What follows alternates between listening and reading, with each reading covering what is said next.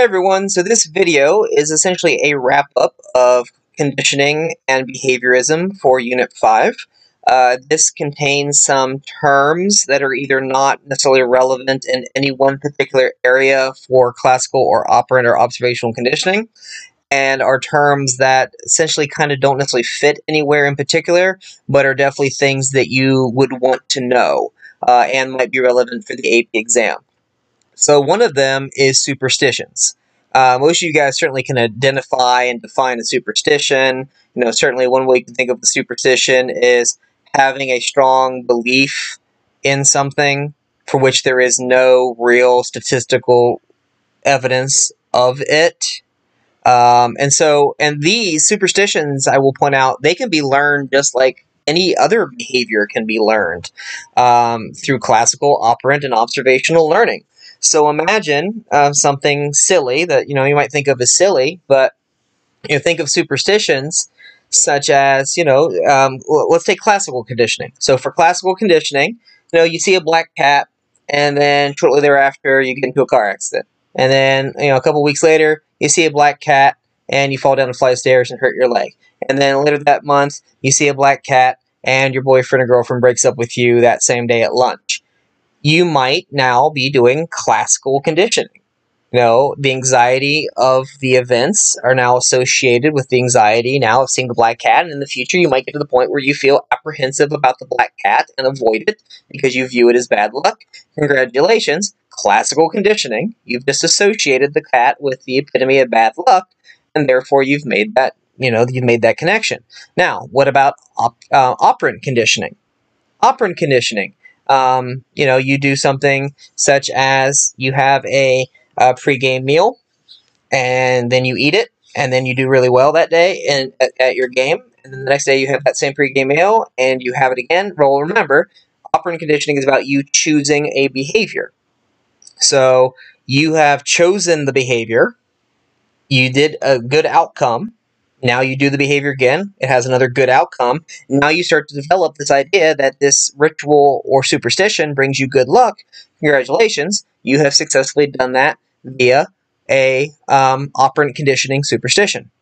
And then the last one, of course, is observational conditioning or modeling. If you see somebody else doing this, if you're a child and you don't necessarily believe it or not or whatever, but you watch your parents make sure, oh gosh, let's make sure we don't close our umbrella before we come in, it's bad luck, or you watch your parent avoid walking under a ladder or something like that, then a child might pick that up too.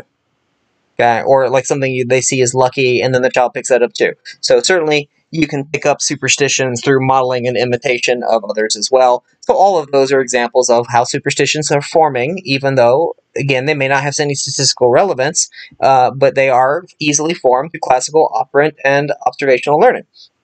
The Premack principle is a very, very important term, and the Premack principle says, essentially, for a punisher to work, the person or animal you're using it on has to see it as punishment. And for a reward to work, the person or animal has to see it as a reward or reinforcer. Remember, back in the videos about B.F. Skinner and his work, the word reinforcer is anything that encourages behavior, and a punisher is anything that tries to stop a behavior. So if you, ask a child to pick up their room, and they do, and you give them $1, and then in the future they clean up their room again, congratulations, the Premack principle works. They saw that as a reward, and as a result of that, they did the behavior, and it is effective. At the same time, if you have a child who refuses to eat vegetables, and you punish them by taking away their dessert, negative punishment, you remove something they enjoy, and then the next time they have the opportunity, they absolutely eat their vegetables. Congratulations, you have successfully administered the Premack principle because the child viewed taking away their dessert as an effective punishment, and as a result of that, it changed their behavior. Premack principle worked. However, what if I asked you to do something for me, and I said, if you do it, if you help me move, 50 heavy boxes, I will give you a nickel. And you're like, no. Well, the Premack principle says the problem is I did not give you a reinforcer that you saw as a reward.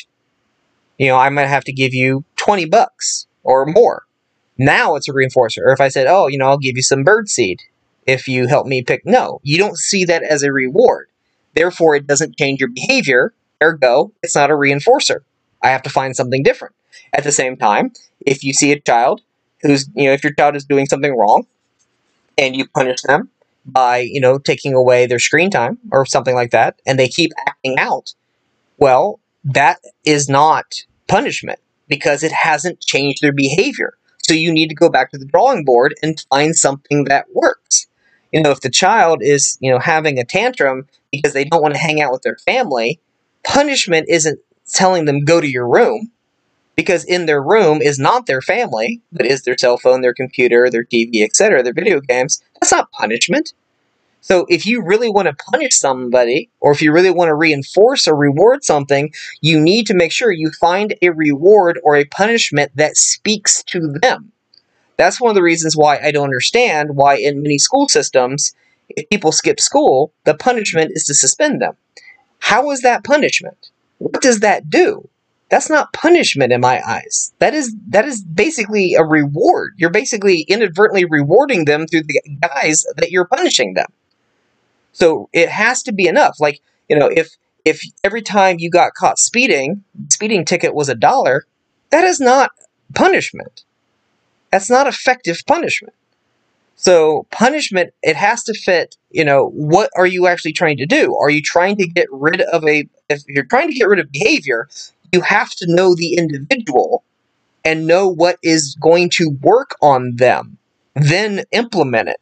If you want to reward somebody, you have to know what they would view as a reward and then implement that.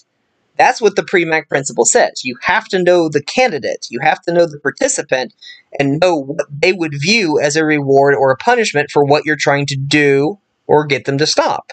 And as soon as you find the right reward or punishment at the right level for what you're asking out of them, that'll work. But you have to find it. Instinctive drift simply means that some animals simply cannot learn or pick up certain behaviors no matter how hard you try, simply because it goes against their genetics, it goes against their instinct, or it is, in some cases, just physically impossible. One example of instinctive drift that is very common is some animals simply cannot be domesticated. Like, it doesn't matter how much reward you try to give them, it doesn't matter how much punishment you give them, some animals simply cannot be domesticated because it goes too much against their nature to be wild. Another silly example, just using a silly example, rats won't walk backwards. And it isn't because they biologically can't. They just won't walk backwards. There's something about it that they will not do. They'll just flip over, turn around, whatever. But they will not walk backwards. There's nothing you can do to make them do that. That is called instinctive drift. It's too ingrained in their DNA, and therefore you cannot break it with external factors. The last term is called habituation. Habituation, if you think of it the same way you would think of drug habituation is also often called neuroadaptation or tolerance.